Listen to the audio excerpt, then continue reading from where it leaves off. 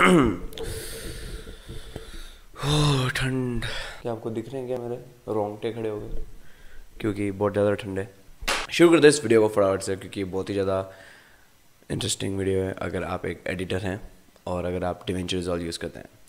Huge guys, मेरा नाम है शुभम। स्वागत है इस वीडियो में। आज मैं आपको बताने वाला हूँ कि कैसे आप DaVinci रिजॉल्व का एक छोटा सा इशू है उसको आप बहुत ही आसान तरीके से फिक्स करते हैं नहीं तो मैंने फिक्स किया और मैं आपको बताऊंगा कि कैसे उसको आप फिक्स कर सकते हैं।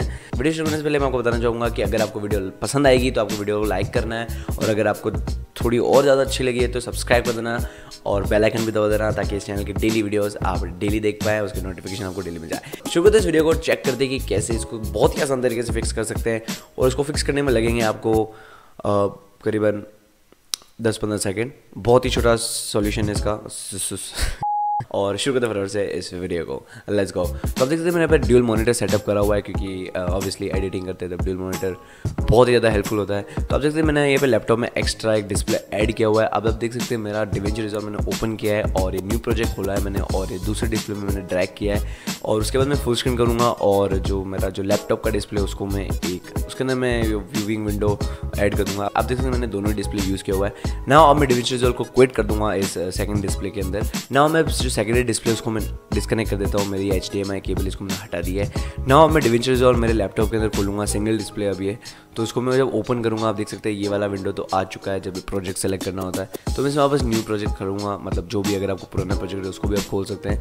नाउ आप देख सकते हैं ये रहा इशू। तो यहाँ तक तो आप ऑलरेडी पहुँच चुके हैं, तभी अगर आपको इशू आ रहा है तो आप ये वीडियो देख रहे होंगे और अगर इशू नहीं भी आ रहा है और आप मेरे लिए वीडियो देख रहे हैं तो मेरे को बहुत ही ज़्यादा खुशी हुई है। Thank you so much. नीचे कमेंट सेक्शन में बताना और मैं सच में बहुत ही ज़्यादा आभारी हूँ आप लोगों का इस चैनल के अंदर 555 प्लस सब्सक्राइबर्स करने के लिए, मतलब 555 प्लस सब्सक्राइबर्स।